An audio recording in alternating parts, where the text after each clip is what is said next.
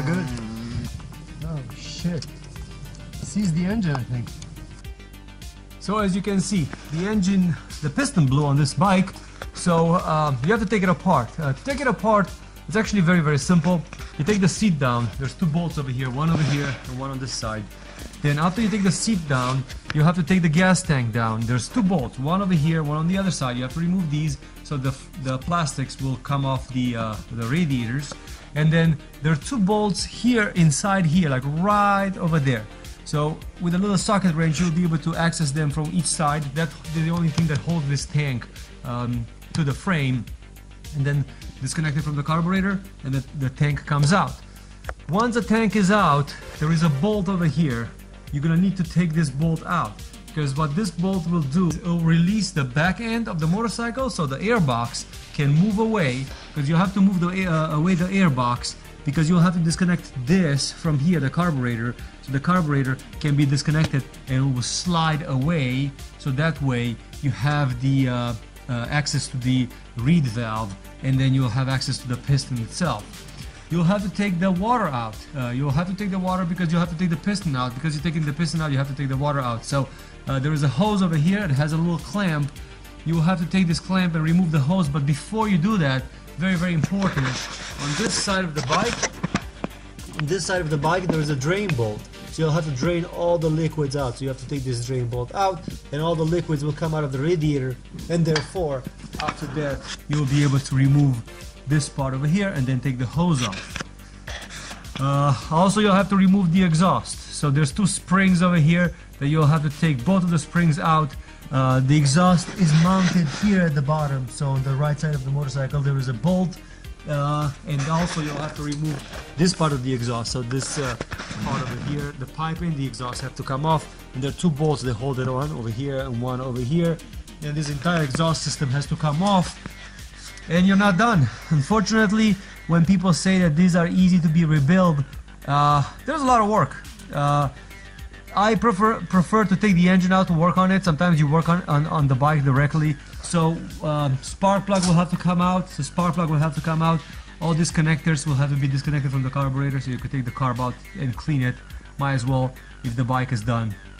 And then the top end part is going to be very, very simple. The power valve is over here. This one you could just soak into gasoline, and that will get it nice and clean. You'll have to take these 4 bolts out. So there's 1, 2, 3, 4, 5, 6 bolts actually on top.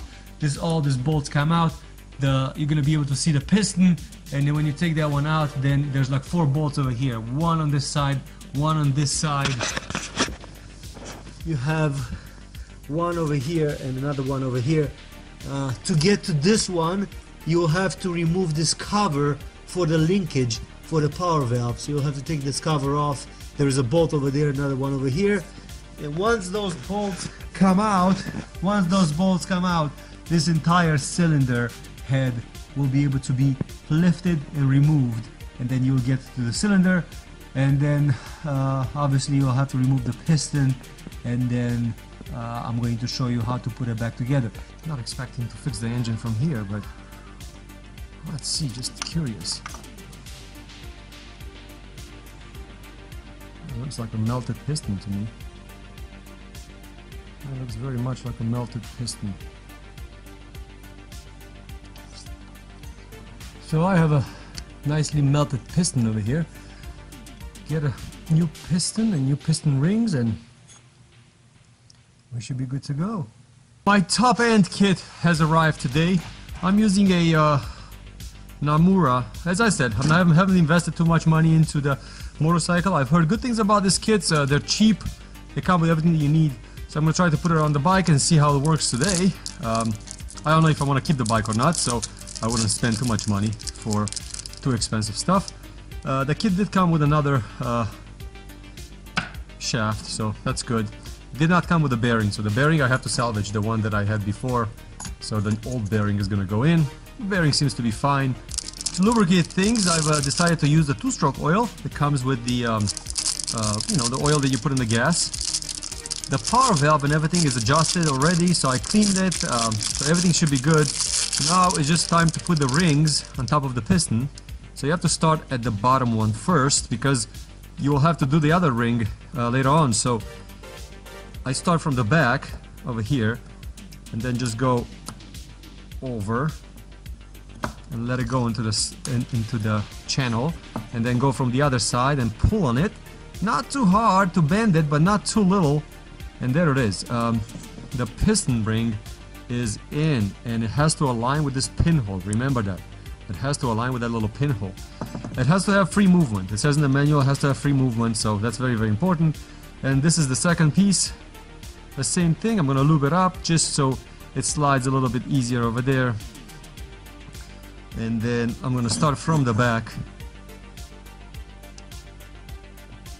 again, and then go around, go in, and then go around, go in, and there it is. They're both aligned. There's one pinhole over here and one pinhole over here. I'm gonna put a clip on this side, so I'm gonna slide everything from this side basically into the piston. So to make things easier, I'm gonna install one of the clamps on the piston while it's out, so I don't have to struggle putting it in when I'm working on the motorcycle. So this one is gonna just go in here.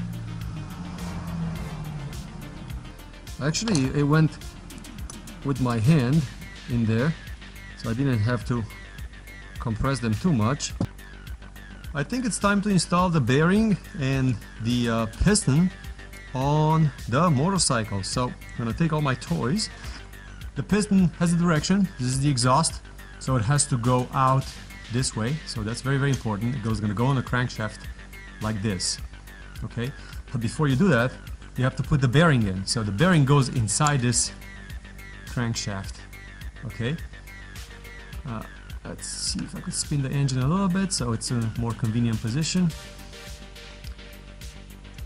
Okay, so front goes in, then the shaft.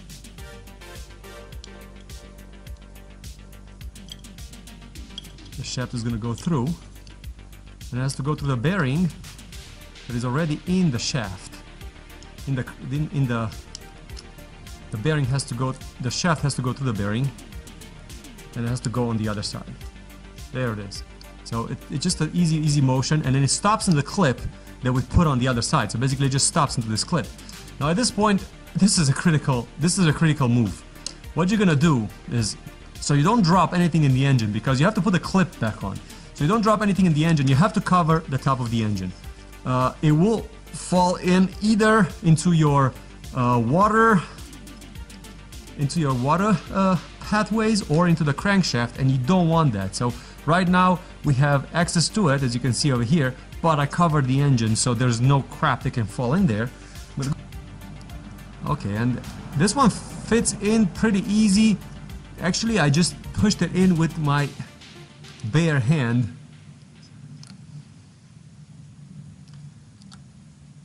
Just using my fingernails. You could use a metal for it, like a screwdriver or something, but you don't want to scratch anything, so I just pushed it in there and it fit really nice.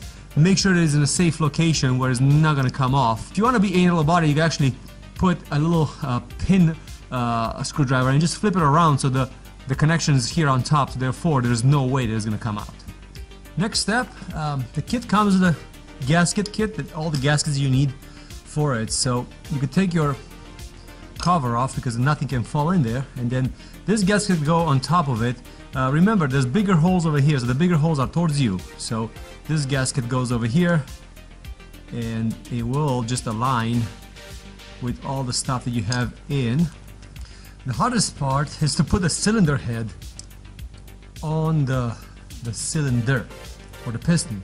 So first, make sure that it's clean. That's very, very important. As you can see, the first person view ended and the third person view started, because I'm going to try to do this again. At least I'm not putting it upside down. It could be a lot worse for me. But I don't understand how they wanted you to do this with just two hands. Like, aligning the pin into that hole, it's hard by itself. Putting it in here, it's a nightmare. After a heroic fight, I think I got it in, and I got it in a line because there's free movement. We're back to the first person view. Okay, the cylinder seems to be aligned properly over here. And now all we have to do is just get the bolts. I'm just gonna go one at a time. We need a number 14 for the inside because that's the only way you could get to the inside one. So number 14. I'm gonna do a cross pattern. So I always test it out. 42, 40, 40, 40, 40. I'm sorry, it says 30 foot-pounds, so let's see. There it is, so that's 30. We could get here, 30. Now obviously you can't put it in here, so it's not gonna work there. So those I have to do by hand. And I have to see how strong these are and just go by feel. Oh wow, that's pretty much a lot.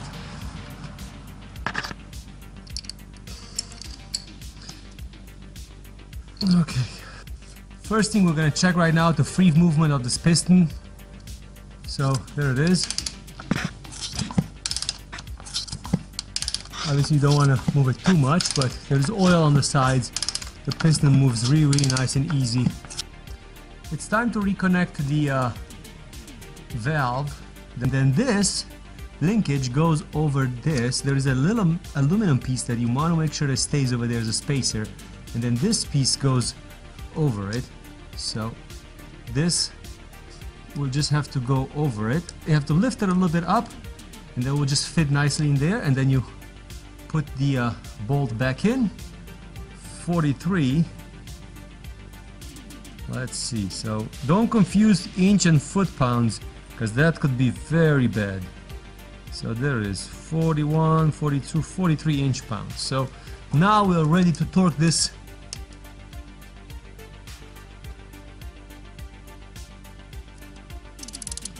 Now we're ready to torque this. There it is. So that's all has to be 43 foot-pounds, and then I always release the pressure out of it so I don't have any problems as far as breaking it. But this is 43 inch-pounds. It's time to install the cover. This cover has a special rubber gasket for the bottom part. I got it cleaned out, not as good as I wanted, but there's really very little movement over here. So this one installs over here like this. This one just keeps the oils and stuff in. So it has a certain shape that it has to fit in. There it is. And now this power valve cover, well, the mechanism, the link for the power valve fits in here. There it is. And then the 4 bolts that I saved, they go in here. 41, 42, 43. There it is. And that's good. That's good. That's good. Waiting for a click. There it is. The kit comes with this gasket set. Now, I told you this is the first time I'm doing, so I don't know why they send you these, because I don't know where they go. It must be like a universal set for some other motorcycle, because I don't have that anywhere. But I do have these. So these are the black ones, and they one go in here. A special place that it has to fit on top of the cylinder head.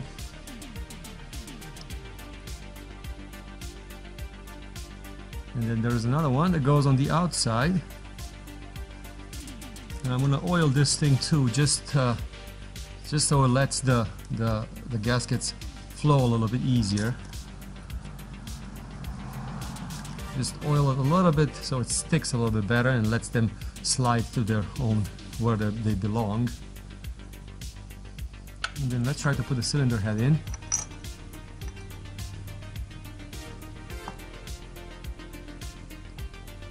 Okay, this feels really nice and tight. That's 15, 16, 17, 18 foot-pounds. That's the torque that these need to be tightened as. So I'm gonna go just slowly, get them all tight, get them in the groove.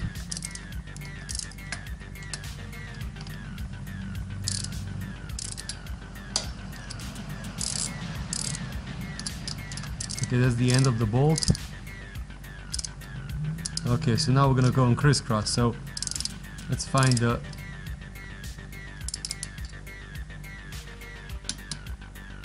that's 18. This one, let's see. That's 18, 18. That's good. They're all at 18. The motor mount goes next. I kept the bolts together. So it was installed from this side to the other side. Has a washer and a nut. So washer and nut. And these are the top ones. We go through, line up, washer on the other side. These are 24, and then we have 50 for the big fat one at the bottom. We're not nowhere near done, so the spark plug connector goes on top. Hose for the water, because we have to refill the system. But before we do that, this is the CDI. So we're gonna have to put this one here.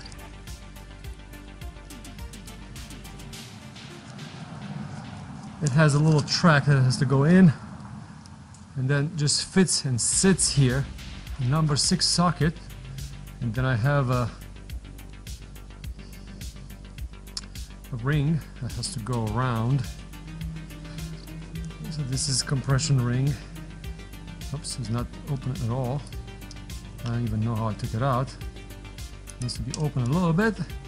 This is a radiator hose that carries the heat, the water with all the heat and everything out of here. So I'm gonna get this one nice and tight. There are no torque specifications, so this is kind of like just hand tight. Make sure you don't break the thread. I already cleaned this one and rejetted. Very, very important. I rejetted to stock, because that's why the piston blew up initially, because it was not jetted properly. What I'm going to do is I'm going to open up the back. As you can see, the air box is out of the way, and now the carburetor can fit to its place. This tab has to align. This is before the reed valve. This tab has to align, and there is like a Phillips. This will tighten the carburetor in place. You want to make sure you don't breathe false air, because that's very bad for these motorcycles. They run lean, they run hot, they blow up. Ready to put the air box in after we connected all the wiring. So the wiring is connected. Now we have to push this air box in. Now remember, this air box has to slide in there, and what I like to do is I like to put a little bit of grease on it. You either could use oil. I use 2-stroke oil, just so it slides a little bit easier. So just to slide a little bit easier, I like to put a little bit of a 2-stroke oil in this groove over here, so it slides easier on the carb. So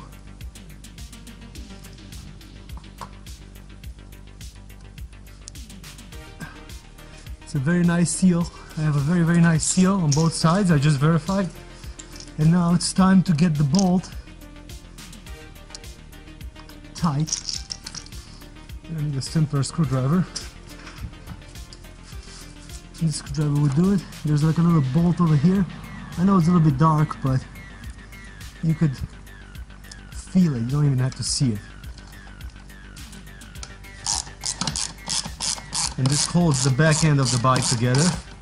The exhaust on the 2-stroke, it's very important to have these rings checked. There's 2 rubber rings over here that keep the spout and all the crap that wants to get out from the motor, so it spits it on the back. So if you don't want to have a dirty bike, make sure that these rubber seals are good. If they're not good, replace them.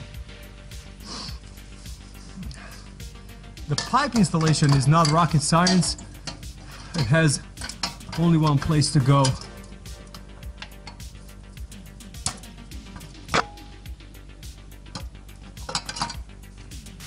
There it is. So it only has one place to go, and there's 2 springs that hold it together. So one is longer, one is shorter. The longer one is at the bottom, the shorter one is on top.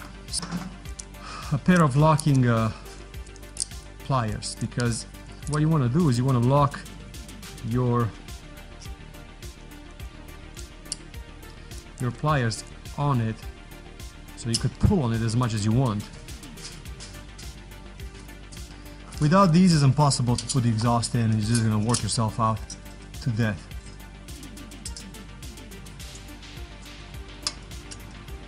Okay, and that's the first year goes on this side, and then you just have to pull on these things, and then there you go. This is a high temperature silicone, and it's going to be used to merge these two together. If you don't use this one, it will spew and leak stuff all the time. So these two merge together over here, really nice. There it is.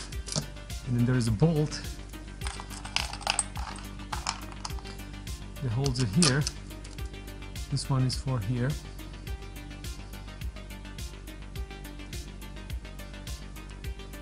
And this one is here.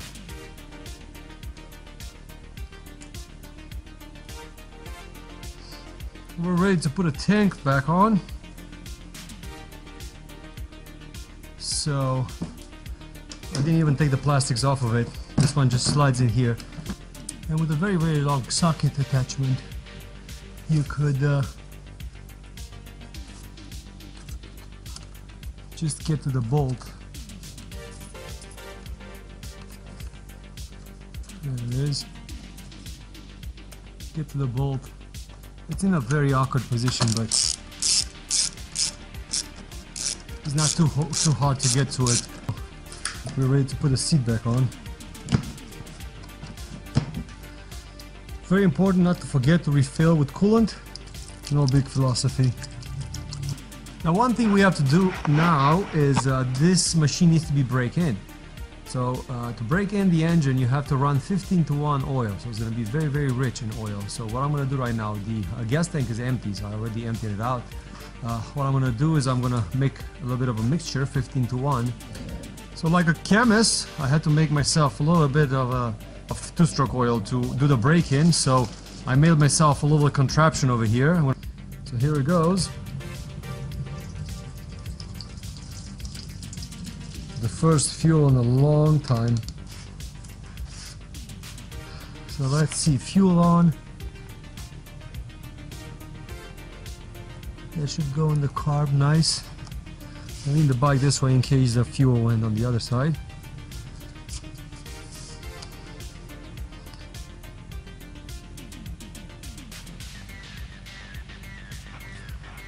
Okay, now let's see. Choke on, so choke has to come up. And let's kick this thing. I'm actually a little bit terrified of kicking it in. It's been down for such a long time.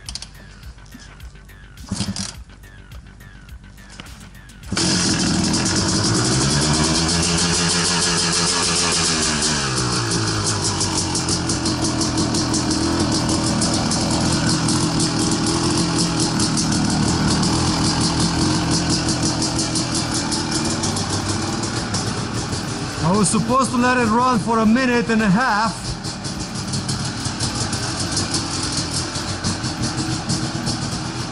It's making the right noise, that's for sure. Part 2 of the break-in period. Now I have to take it out for a ride on the street. So let's see how that's gonna work out.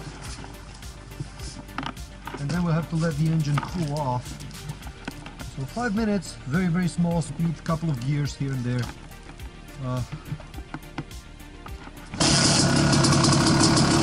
Not pretty good. Okay, the clutch was completely out of sync with everything that was happening.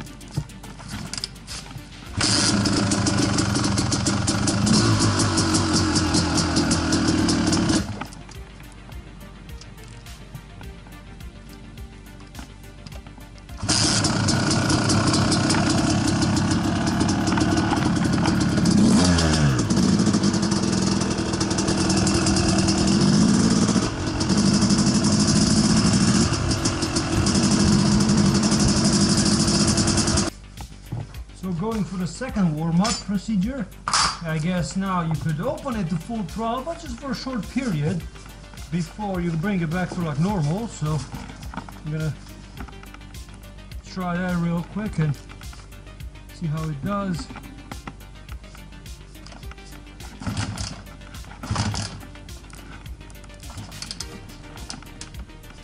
The fuel's on.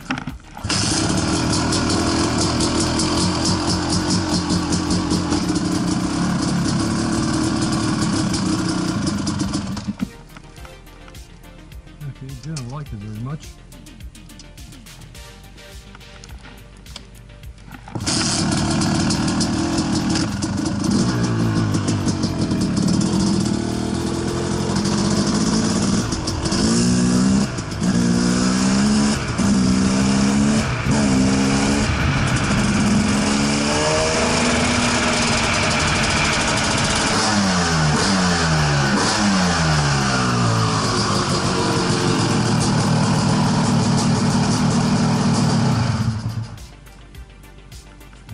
Make as much smoke as I thought it will with this thing trying to, you know, just doesn't make as much smoke as I thought it will.